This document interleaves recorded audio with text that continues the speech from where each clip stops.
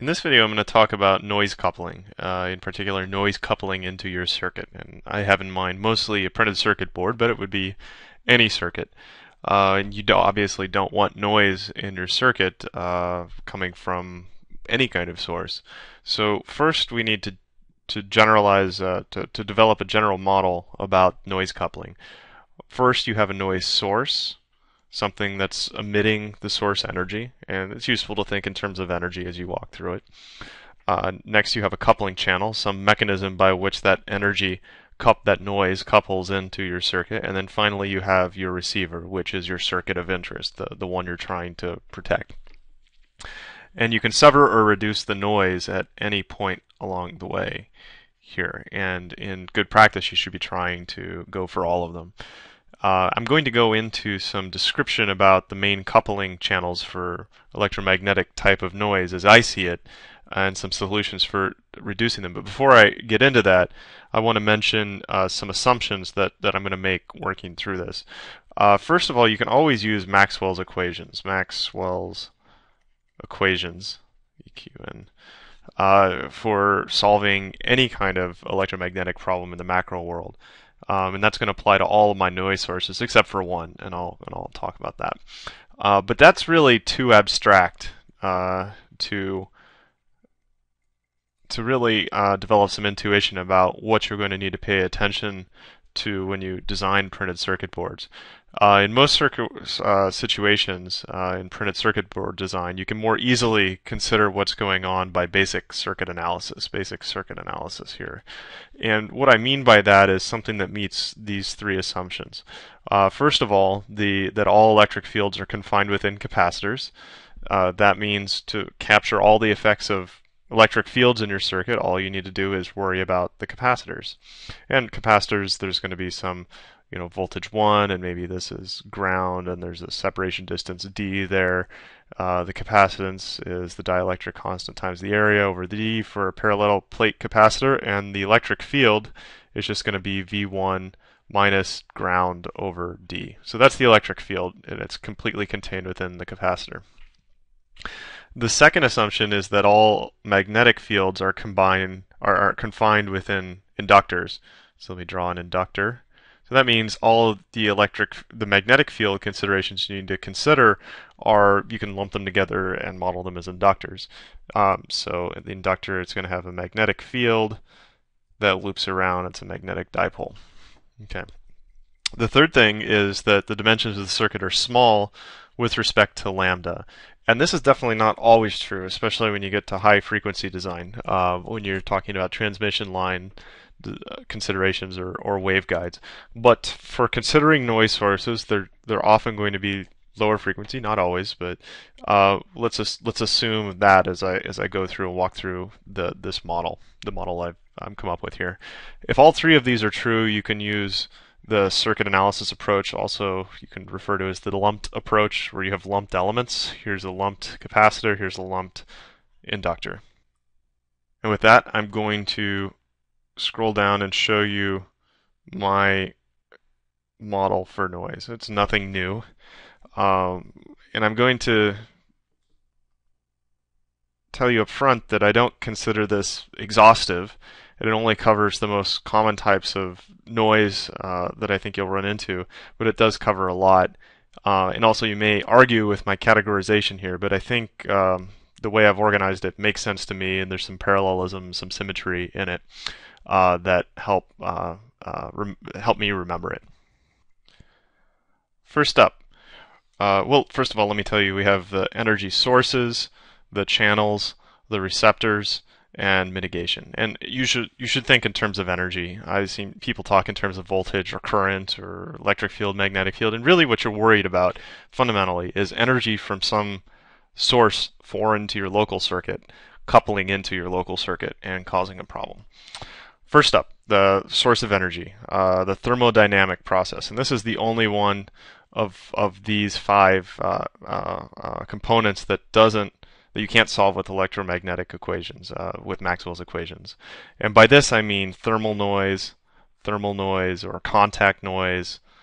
Thermal noise has a white characteristic, it's frequency independent, and contact noise has 1 over F, and there are other kinds of thermodynamic processes here. And this has to do with electrons diffusing back and forth within a resistor, or between contacts, between one kind of metal and another kind of metal, between one carbon patch and another carbon patch, something that has to do with electrons moving through a system.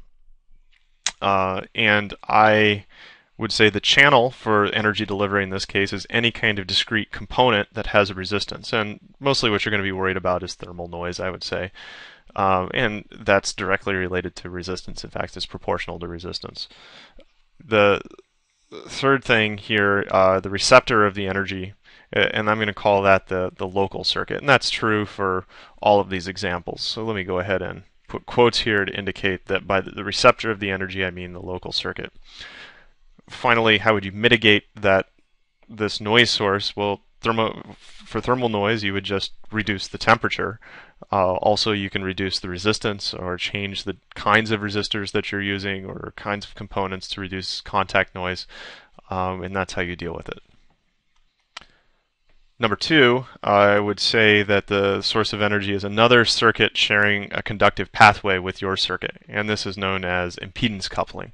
So here I've drawn circuit 1 and circuit 2, and let's say that, let me change my color, let's say they have a ground, the same ground that they're trying to get to, and there's some impedance R there, but both of them are coming out this way, so you have I1, the return current from circuit 1, and the return current from circuit 2 trying to get to that same common ground impedance. And this is going to be the ground voltage for circuit 2, and this is going to be the ground voltage for circuit 1. Now let's say circuit 2 is shooting its current to ground. Well, that's going to raise the potential here because V equals IR, this potential will raise, and that's going to cause a different ground to appear for circuit 2, which may affect the functionality there. Especially if you're dealing with analog components, this can be an important consideration. And things like this would be ground loops. That's one example of impedance coupling. And the only way you can watch out or mitigate impedance coupling is to watch out for the path of the return currents, and that just takes attention to how you're designing your circuit and some thought to how the currents are going to occur in the circuit. Third, there's the electric field, a local electric field as a source of energy.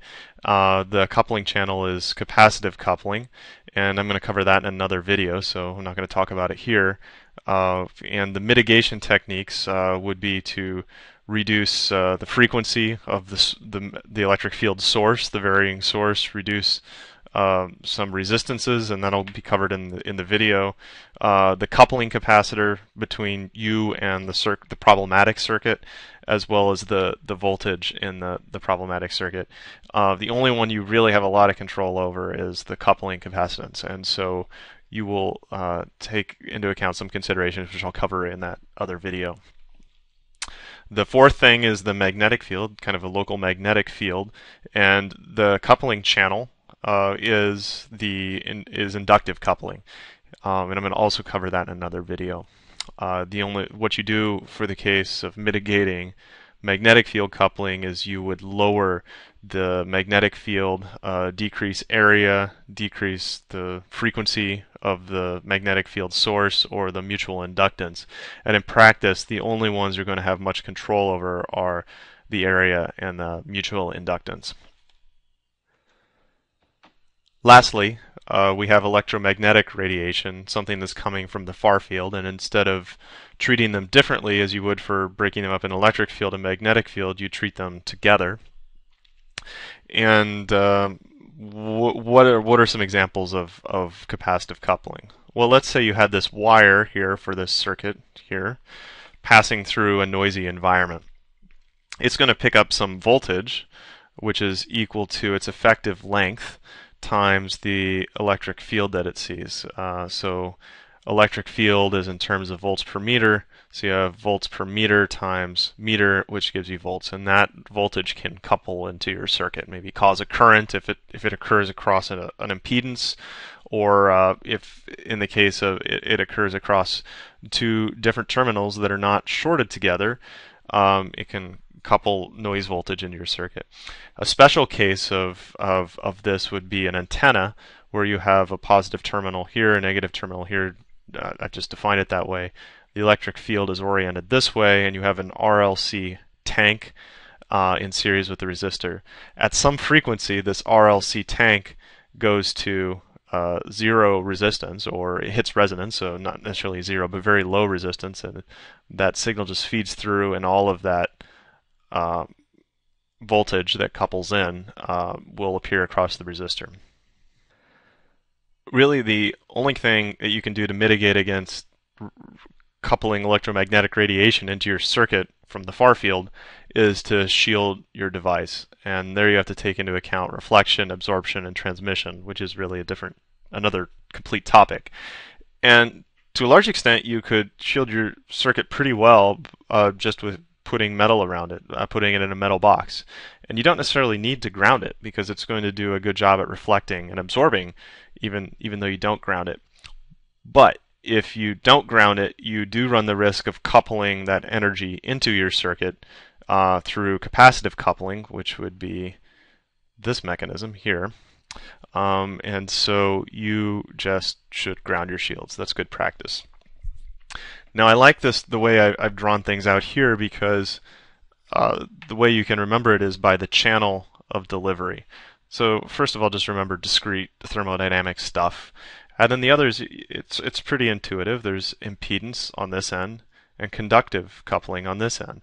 There's capacitive coupling and inductive coupling. So capacitance, inductance, conductance, and impedance or resistance. And by conductive coupling, let me touch on that briefly. I mean coupling where there's a metal involved. If there was a dielectric, an insulator, free space, the electromagnetic radiation would just pass through.